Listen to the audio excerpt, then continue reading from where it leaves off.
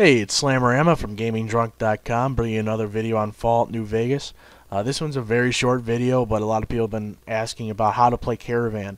It's a very easy game. The goal of the game, don't worry about anything else because I'm going to show you how to win almost every time without even worrying about all the rest, about what jokers do, what does queens do, all the other shit. You don't have to worry about any of that. The goal of the game is to get to 26.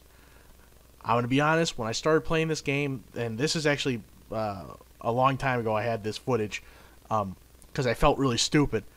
I started thinking like a normal gamer, oh, this is a card game, try and figure out different ways to get to 26. But then it came in my head that you can easily drop cards in your deck.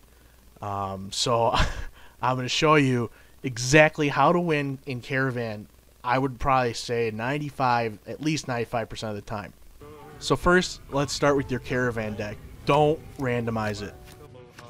What you want to do is to have at least 3 10s, 3 9s, and 3 7s. Now me, I just have filler in, and I selected every 10, 9, and 7 I have in my deck available. So just make sure you include all those, because those are the only cards you're going to be using the entire game. And you probably have caught on already. That's 26. You're done. So in your hand, you want to have 3 10s, 3 9s, and 3 7s. And you'll win. Because of the way the computer plays the game, it usually works on one of they call them tracks, or if you want to call them piles, it's up to you. But in the game, they're called tracks. The computer usually works on one track at a time, getting to 26 or as close as it can. You can take advantage of that by winning the other 2 tracks before it even has a chance, because you have 10s, 9s, and 7s. You only need 3 cards. While the computer's coming up with some crazy combination of cards to get to 26, you're not worried about that.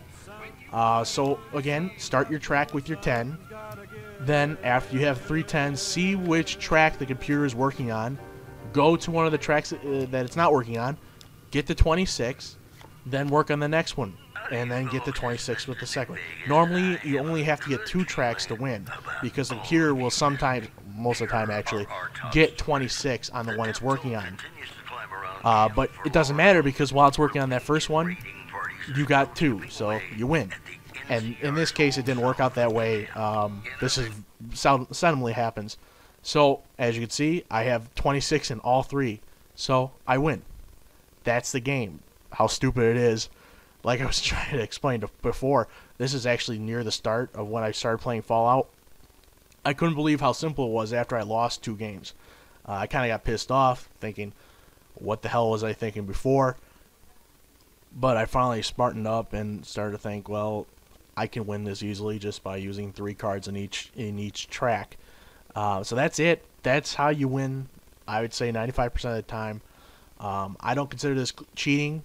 It's in the game. It's just, remember, this is not a game, a casino game. It's meant to match wits between you and the player you're playing against. So this is not a cheat that I frown upon, like the infinite XP glitch and other shit that's in the game sometimes that people use.